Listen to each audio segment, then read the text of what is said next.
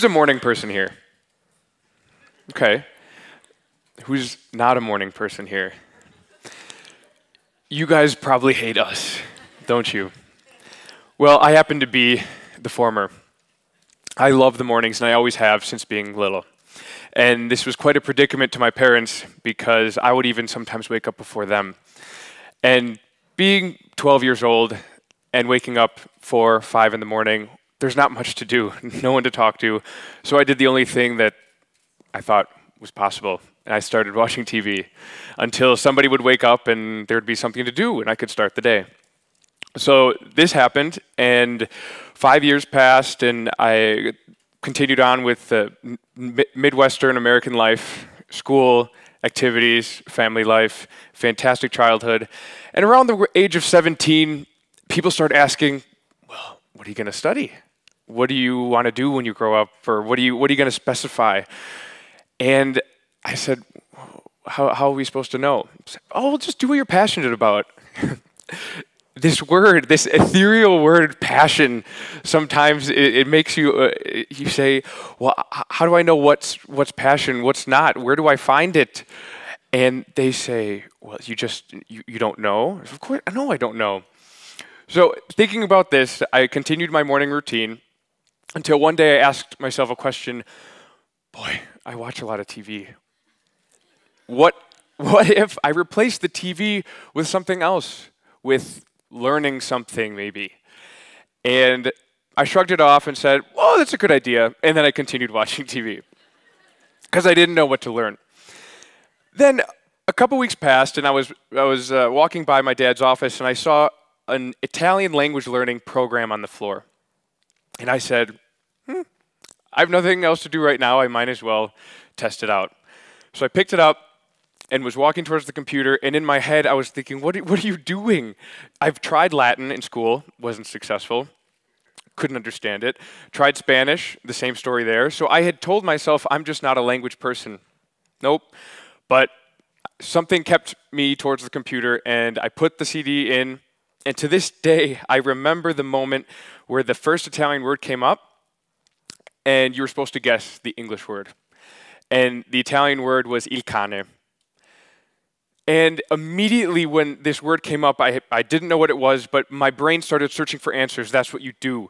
You start looking for similarities. And I was looking through my Latin vocabulary, Spanish, and then something in English, the word canine, came to me. And I said, well, it looks enough like it. Why couldn't il cane in Italian mean dog? So I clicked the button, and sure enough, the word dog came up. And in that precise moment, an overwhelming feeling came over me. It was undescribable, really. It was a mixture of, I had seen a word, and then I tried to guess what it was, and you were right. And everybody has this feeling when you get something right, or you guess something correctly. But this was unlike anything I had felt before, and I began to ask questions. It was as if someone had taken me to a door, showed me a keyhole, and I looked through and saw unlimited possibilities. I was thrown into a world of questions, and questions around language. I started asking, what is language? Why do we use it? What is Italian? Why does canine relate to il cane? I had no idea, but I kept on asking questions, and it kept me going. Looking back now, I can biologically look at probably what happened. Curiosity. This abstract concept that we all have of curiosity. Well, if you think about it, what actually goes on within your brain when you're curious or when this act is taking place? Between the moment of asking a question and figuring out the answer, you have a space of guessing, asking questions, trying to figure out. In that moment, the neurochemical dopamine is released in the brain. Dopamine is nature's pleasure chemical. Whenever you do something correctly, whenever you do something that nature wants you to keep doing, it releases dopamine. Dopamine is a high five from nature. You're doing well. It's a drug. In this way, I became addicted to this drug of dopamine, and it was connected around learning in Italian. And from there, it explains everything. I went to the store, bought books around Italian, and I knew the next day, instead of TV, I would replace it with learning Italian. Sure enough, I woke up. I felt great, and instead of picking up the remote control, I opened a book. And it began. And to this day, it won't stop. It just every morning eats me up, the curiosity about language. And this was an incredible moment to me because I had realized that I'm not supposed to wait for a passion. You have to make it. You have to create it and put effort into making your own passion by taking something that interests you just a little bit, asking a question about it, and devoting yourself to that thing. So after a while, I would go, try to talk to people and try to see how well I'm doing. You would go in the community and say, oh, I want to practice Italian. You'd find someone, start practicing, and you'd get some varied responses, but most of the time they were positive. And that made you feel good. And I said, wow, that felt pretty good. I like that. And that made you want to go study more. So then this starts the positive feedback loop. You get compliments, you like the feeling, so you study more so you get better, and then you get more compliments. It keeps going. Once you started it just keeps going. Not to say that there weren't any failures or some hardships. And a large percentage of the world's languages have a rolled R, and English doesn't. So this presented quite a problem for me because if I ever wanted to feel proficient, expert, or a master in any of these languages, I needed to learn how to roll my R, and I couldn't, and I sounded like it. So that was the first issue. The second issue was this thing, aggravating German grammar, which I still don't understand. It's still a problem. So that was, it's still, it's a work in process. And the last was the musicality of the tones of Mandarin. Now, if many of you know that in Mandarin, if you say a wrong tone in the word, you're misunderstood. So this was extremely difficult to me because they're so precise, and it takes a lot of work to recognize and make these sounds. And that was the three of the first starting failures, but I learned to work around them and see what I could do. So why isn't everybody like this? What's the problem? What is our issue? Why aren't people learning these things or finding their passions and creating them? The first one, I believe, is distraction. We're all so distracted with the technological architecture we've built around us, with our phones, with each other. There's a status quo we have to keep up with.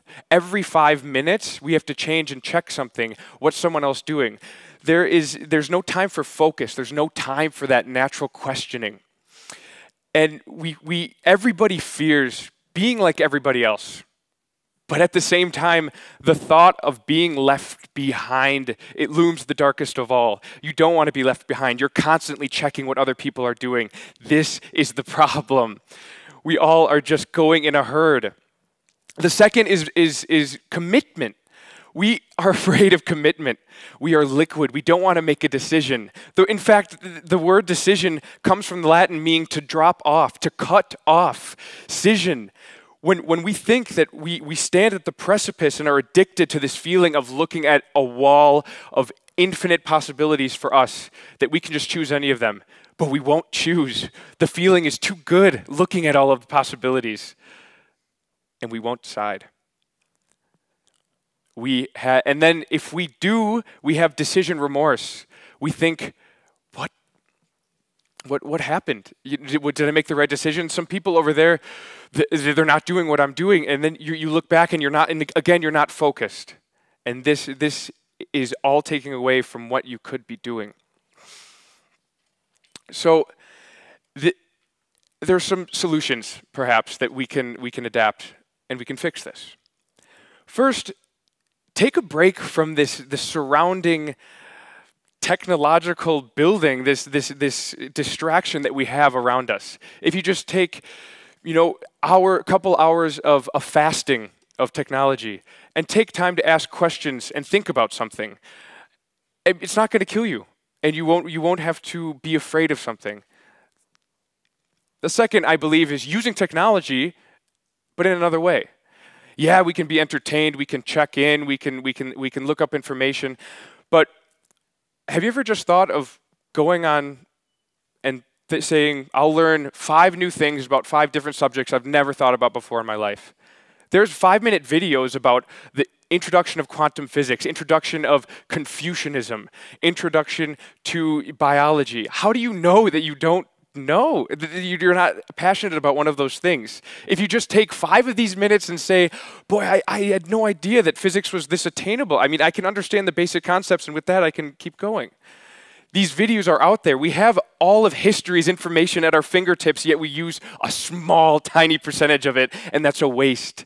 We need to reach in and realize what we can do, what we don't know.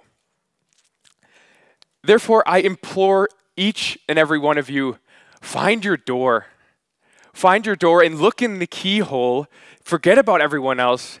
And once you feel the weakest, once you feel the most tiny, insignificant person, once you see the infinite knowledge behind it, that is the moment it creates a vacuum and it sucks you in. You know that you know nothing and that there's a whole possibility that what you can do.